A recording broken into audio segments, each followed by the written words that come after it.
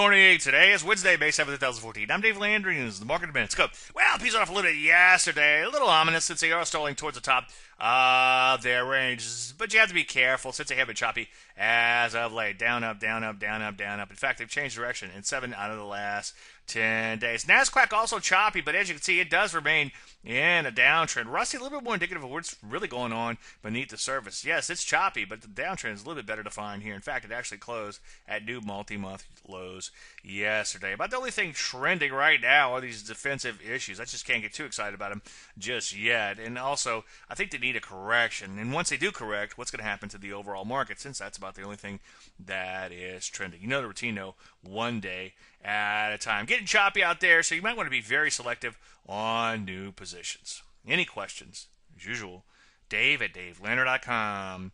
I'm Dave Landry, and you just heard the Market in a Minute.